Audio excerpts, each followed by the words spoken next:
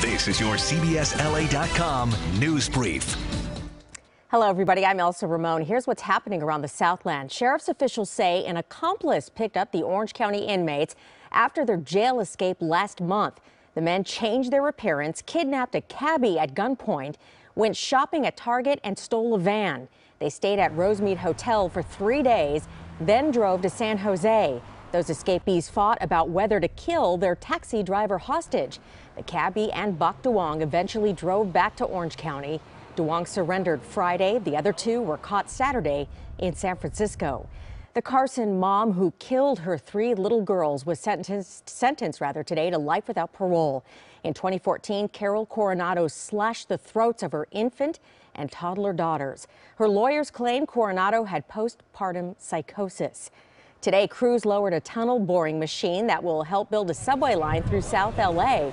Metro held a contest for students to name that machine, and the winner, Harriet Tubman. She's the Underground Railroad conductor who helped hundreds of slaves reach freedom. A $63 million Super Lotto Plus jackpot is about to go unclaimed. That ticket was sold at a 7-Eleven on Lassen Street in Chatsworth last August. The winner has until Thursday to claim that prize or lose the money. For the latest on these stories in your news any time of the day, go to CBSLA.com. Hello, everybody. I'm CBS meteorologist Rich Fields. After a stormy weekend, at least a stormy Sunday, we cleared out fairly decently, but on the backside of the low, very gusty and cold winds. We only hit a daytime high downtown today at 57 degrees. That's 11 degrees below normal for this time of the year. Still seeing a little wraparound flow, especially for some of the higher elevations of the mountains. I'll pop in the current Doppler radar. Nothing sticking to the ground, that's for sure. But we've got watches and warnings to talk about. High wind advisories through tonight, frost advisories through tonight, high surf advisories as well. Mostly clear, though. 42 for the overnight low downtown, much cooler elsewhere. Let's roll out the extended outlook for the next 7 days. LA and OC Metro, sunny skies tomorrow, 64 for the high. That's well below normal. 61 for the beaches. Valleys at about 62. By the time the latter part of the weekend rolls around, we're talking mid and upper 70s across the board. That's a look at your forecast. I'm Gary Miller with sports, and they got around to the final round of the Farmers Insurance Open this morning at Torrey Pines after heavy weather washed out the rest of it on Sunday.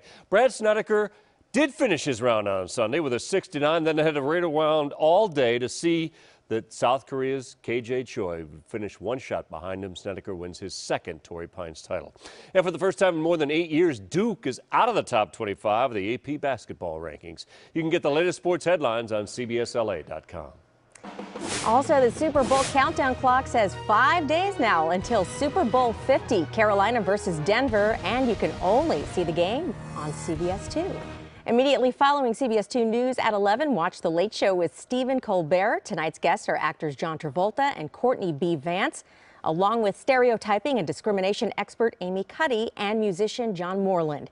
Watch The Late Show with Stephen Colbert tonight at 11:35 on CBS 2. That is your CBSLA.com news brief. CBSLA.com is where we're always on. Click Listen Live to hear KNX News Radio and our other stations anywhere you are.